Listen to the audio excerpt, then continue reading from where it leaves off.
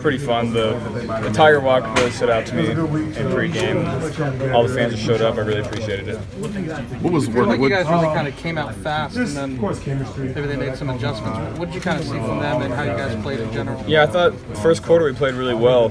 Came out attacking, had the right mindset, and then in the second quarter I thought our mindset kind of let off the gas a little bit, and we can't do that in big games, and we know that, and we're going to have to get a lot of things addressed this week in practice. And I'm excited for this Saturday. What was the main thing that they did differently that kind of, I guess, threw you guys off a little bit? Yeah, they threw some blitzes at us that we hadn't seen before on film, and you got to credit them. They played hard, they played tough, and they hit us pretty hard in the mouth. And we responded well in the first half. In the second half, we didn't respond great, and we're going to get that fixed. I'm sorry, Joe. Pardon me. Were you guys flat tonight?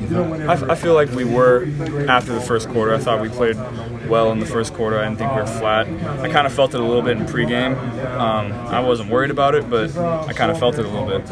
You ever hit a Hail Mary? You just hate sliding? You don't? Yeah, I'm not a slider. Definitely not a slider. You got to change that in the SEC? You're gonna? Nah, I'm not going to slide. So you're going to, in that kind of situation, you're going to put your head down? Yeah, I'm not a slider. I told Coach E and all my teammates I'm not a slider, and they never really believed me. I don't think, but I don't think quarterbacks should really slide.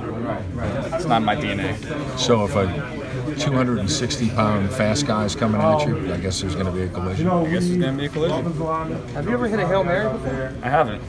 In high school I did one time, but you can't really rely on those kind of plays. You have to execute before that. And it was a pretty good 2-minute drive that we had, and we finished it off. Stephon had a great catch, but you can't rely on those kind of things.